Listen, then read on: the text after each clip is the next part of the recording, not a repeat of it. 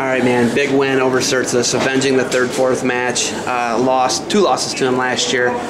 Doing it here at his home gym. What's that mean to you? You know, it doesn't really matter where it's at. I want that win. So and every win is big, and it moves you towards a bigger goal in March. Nip Tuck going to the finals here with Nebraska. They're 6 points behind you. What was the message to you guys from the coaching staff? Go out there and do your thing, and when you do your things go your way. Successful, the team kind of falls into play. You got to do your part, and then the team will work itself out. Looking at the landscape of 149 this year, a lot of the top-ranked guys here. Probably going to put you at the top of the pile now. Looking at 149, you're going to be right there. Obviously, Rutherford, he's up there too, but you're going to be right there. What's it going to take to win the Big Ten and win the NCAA title? What do you think?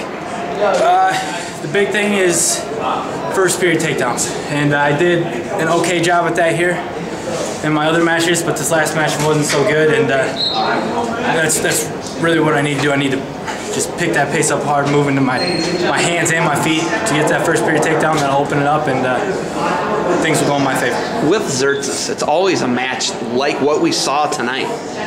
What is that something where you're just like, hey, got a game plan for it? It's going to be a 30-second sprint to the finish, and that's what you did there with that last takedown. Is it always going to end up like that, or can you widen the gap there? That's my goal, is to widen the gap. My game plan is not to keep it, in overtime. I hate overtime. I don't want anything that close. Don't want the refs, calling the match for me. I want everything in my favor. Keep going. And to do that is, like I said, the first period takedowns, widen that gap to break them early.